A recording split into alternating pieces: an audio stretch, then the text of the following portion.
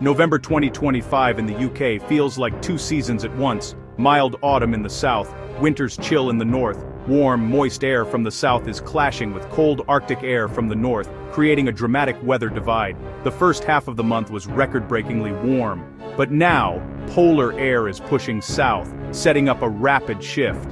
Scotland and northern England wake to frost, while the south still enjoys double-digit temperatures, a 10-degree difference over a short distance. This sharp contrast is fueling volatile weather, from flooding rain to an imminent freeze. We're on the brink of a classic British weather flip. Prepare for a swift, nationwide transformation. Wales and southwest England have been drenched by relentless rain, with the skies opening up day after day, leaving communities struggling to cope. The sound of rain on rooftops has become a constant backdrop, and the once green fields are now sodden and waterlogged. For many, this has become more than just an inconvenience. It's a daily challenge. As roads flood, travel is disrupted, and homes are threatened by rising water. Rivers across the region are swelling beyond their banks, and flood alerts have become a regular part of life. Emergency services are on high alert, and local residents are bracing for more disruption as the water continues to rise. The scale of the flooding is visible from the air, with entire fields submerged and communities cut off by impassable roads. This deluge is being driven by a conveyor belt of warm, moisture-laden air streaming up from near Spain. This atmospheric river is dumping staggering amounts of rain. Some areas have seen a month's worth in just a few days, overwhelming drainage systems and saturating the ground to the point where it simply can't absorb any more water.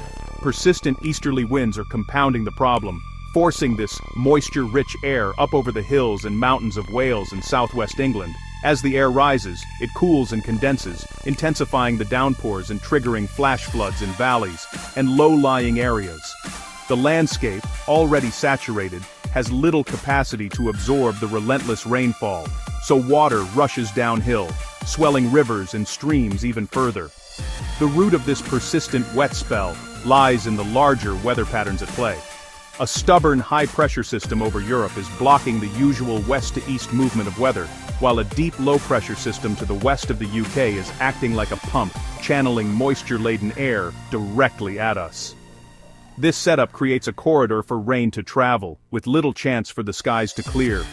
Now, a new low-pressure system has stalled over central England and Wales, locking the rain in place for even longer. This means that the same areas are being hit repeatedly, with flood warnings multiplying and rivers continuing to swell. For many, the threat of flooding is no longer a distant possibility. It's an immediate reality, with roads submerged and cars stranded. Adding to the complexity, a sharp divide between cold and mild air masses is fueling even more rainfall. Where these two air masses meet, the temperature contrast acts like a trigger, squeezing out even more moisture and turning the boundary into a powerful rainmaker. This clash of air is not only driving heavy rain, but also making forecasting difficult, as conditions can change rapidly. The effects of this extraordinary weather pattern will linger for days, if not weeks. Fields remain waterlogged, roads are slow to clear, and the threat of further flooding hangs over communities. For those living in the path of these storms, this is no ordinary wet spell. It's a test of resilience, as the rain keeps falling and the landscape struggles to recover. While the south battles floods, the north braces for a different threat, a surge of Arctic air. High pressure near Iceland is opening the gates for this frigid air to sweep south, replacing the mild, damp conditions. The cold front will undercut the warmth, bringing a sudden, dramatic temperature drop, like flipping a switch. A classic northerly airflow, powered by high pressure to the west and low pressure over Scandinavia, will deliver raw, unmodified Arctic air. This marks a total transformation: crisp, dry, and unmistakably wintry. The Arctic air is gathering strength and will soon sweep across the country, ending the mild spell. The true start of winter is imminent. The shift from mild, wet weather to a nationwide freeze will unfold rapidly over the next week. Today the temperature contrast peaks, southern England basks in warmth, while the north shivers. Tomorrow the cold front pushes south, dropping temperatures sharply as it advances. By Friday night, much of the country will feel the chill. Scotland may be below freezing, while the far south clings to mildness. By Saturday, cold air dominates everywhere. London's highs drop to single digits, and frosts become likely. Next week the cold deepens, with a persistent northerly airflow keeping temperatures below average. Snow becomes possible over higher ground from Tuesday onwards. In just days, Britain flips from flood to freeze. The temperature plunge will be most dramatic in southern and southeastern England, where highs are set to drop by over 10 degrees in just 2 days. A truly remarkable shift for this time of year. Residents who have grown accustomed to the lingering mildness of autumn will be in for a shock as the mercury tumbles rapidly, catching many off guard. The contrast will be especially stark in areas that have enjoyed gentle breezes and above-average temperatures, making the sudden arrival of winter all the more jarring. London's air mass will swing from subtropical warmth to polar chill, with daytime warmth replaced by a raw, wintry cold. The city's iconic skyline, usually bustling with activity, will see people huddled in heavy coats, scarves pulled tight, and breath visible in the frigid air. The Thames may appear even more somber under the heavy gray skies, and the city's parks and streets will take on a distinctly wintry feel. For many Londoners, this will be the first true taste of winter after weeks of relatively mild weather. In the north, the cold intensifies. Cities like Inverness and Newcastle may not see highs above 3 degrees. The chill will be persistent, with biting winds making it feel even colder than the thermometer suggests. Frost will linger on rooftops and pavements well into the day, and the landscape will be transformed by a silvery sheen. For those living in these northern cities, the cold snap will be a reminder of the harshness that winter can bring, and preparations for icy conditions will become a daily routine. Overnight, hard frosts and icy patches will become common, especially under clear skies. As temperatures plummet after sunset, the risk of slippery roads and frozen windshields will increase dramatically. Early risers will wake to find their cars coated in a thick layer of ice, and the crunch of frosty grass underfoot will become a familiar sound. These cold, clear nights will also bring stunning views of star-filled skies, but the beauty will come with a warning. Take care on untreated surfaces and be prepared for longer morning routines. The Midlands and Wales will feel the transition acutely on Friday, with a mild morning giving way to a cold afternoon. As the cold front sweeps through, clouds will part to reveal a much chillier landscape, and the temperature will drop sharply within hours. Morning mist may give way to afternoon frost, and the countryside will quickly lose its autumnal hues, replaced by the stark whites and grays of winter. For many, this rapid change will be a clear signal that the seasons have turned. By Saturday, all regions will be firmly in winter's grip, with highs struggling past 5 or 6 degrees. The entire country will be united by a shared experience of cold, as blue and purple hues dominate weather maps and people everywhere bundle up against the chill. Even those in typically milder coastal areas will feel the bite, and the need for warm layers and hot drinks will be universal. The sudden drop will test heating systems and wardrobes alike, as everyone adapts to the new reality. The suddenness of this drop is a stark reminder. Winter is arriving with force. The landscape will change almost overnight, with bare trees, frosted fields, and a sense of urgency in the air as people rush to prepare for the cold.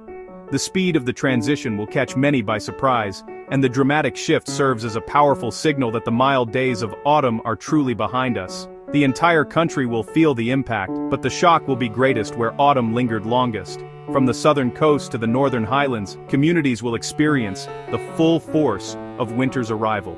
For some, it will be a welcome change, bringing the promise of festive cheer and cozy nights indoors.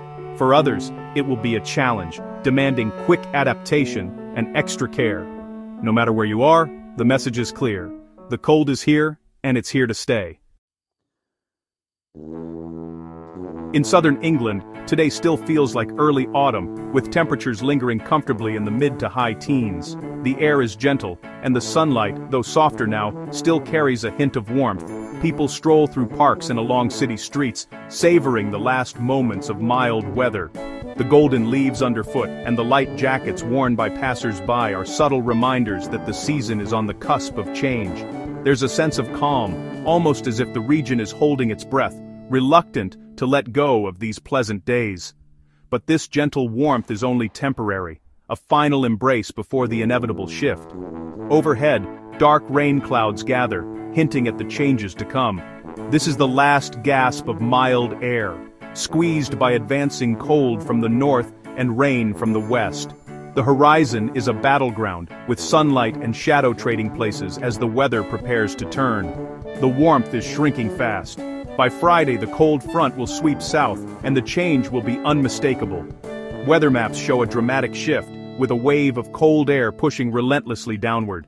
Temperatures will tumble, and the mildness that lingered in the south will be swept away in a matter of hours. The transition will be abrupt, leaving little time to adjust. Friday morning may begin with a humid, almost deceptive softness in the air, but as the day unfolds, a crisp, chilly afternoon will take its place. Winds will turn northerly, bringing a biting edge that cuts through the last remnants of warmth.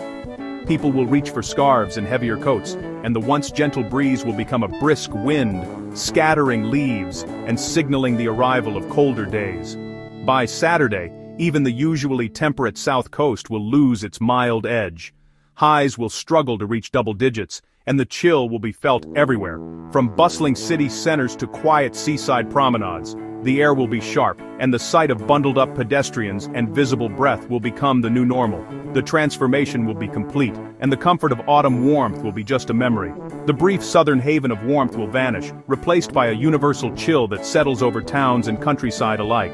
Mornings will dawn with frost glistening on rooftops and lawns, and the thermometer will confirm what everyone feels: the true arrival of winter. The contrast to the week's earlier mildness will be stark and unmistakable. The weather divide that once separated north from south will end, uniting the nation under winter's blanket. From rural villages to sprawling cities, a shared experience of cold will settle in. Gray clouds will stretch across the sky, and the landscape will take on the muted tones of the season, signaling that autumn's farewell is final. The transition will be swift and felt by all. In just a few days, the gentle warmth of early autumn will be replaced by the unmistakable chill of winter. People everywhere will adjust, layering up and bracing themselves for the months ahead. The fleeting farewell to warmth is complete, and a new season has truly begun. With Arctic air settling in, the big question is, will it snow? For some, the answer is yes. From early next week, the atmosphere will be cold enough for snow, especially over northern hills and mountains. A weather system mid-week could bring significant snow to the highlands, Pennines and Cumbrian fells. The 528 thickness line will sweep south, signaling true wintry conditions. While the heaviest snow stays in the north, even hills in Wales or the Peak District could see a dusting. The south may see a few flakes mixed with rain, but nothing major. It's not a blizzard, but the first real taste of winter, white hills confirming the season's arrival. This dramatic flip from warmth to freeze echoes last November, when record mildness gave way to sudden cold and snow. The UK's autumn-to-winter transition is rarely smooth. It's often marked by these abrupt shifts. Once again, a high in the North Atlantic is letting Arctic air flood south. A classic setup for a cold spell. The pattern's repeat suggests larger climate drivers at work, but also highlights the UK's weather volatility. Last year's sudden cold was a wake-up call. This year's event is a similar reminder to prepare for winter. The seasons have changed decisively. Expect the unexpected. In Britain, a flip from flood to freeze is not rare, but a recurring feature of autumn. This week proves the only constant in British weather is change. We've gone from record warmth and floods to a biting freeze and the first snows, all in days. Our island's position means we're always at the mercy of competing air masses. The speed and scale of these shifts demand respect and readiness. Forecasts are vital tools, not just curiosities. Living in the UK means constant adaptation, always watching the skies. The story of British weather is one of endless change. Prepare for anything.